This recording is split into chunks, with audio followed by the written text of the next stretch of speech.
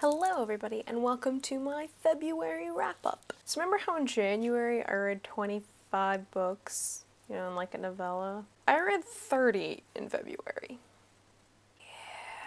About that. Now, I will preface that by saying quite a few of them were Kindle e-singles, so a lot of them weren't that long. They range anywhere from like 60 to 100 plus pages, so those all actually count as books. But quite a few of them were those short stories. Then I also read a whole bunch of novellas, usually relating to series I was reading. And again, a lot of the books that I read were in series, so if I read book 1 and I liked it, I went and chased out every other book that was published in that series. Which means I'm still waiting on book 4 of the Lunar Chronicles and book 3 of the Grisha trilogy by Leigh Bardugo, and series, man, they're killing me. I love them, and they're killing me. I also listened to a couple books, so I actually ended up listening to 3-ish different audiobooks, which was pretty cool for me. I'm a little picky with audiobooks, and I read/listened to 30 books this February. After I counted how many I read in January, I was sitting there going, oh god, I'm gonna go into a reading slump. I know it.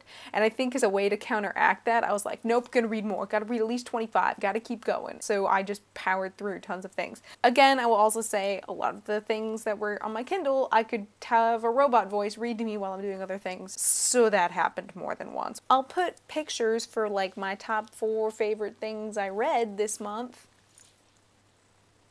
And yeah, I guess I'll just leave it at that, and here's to March.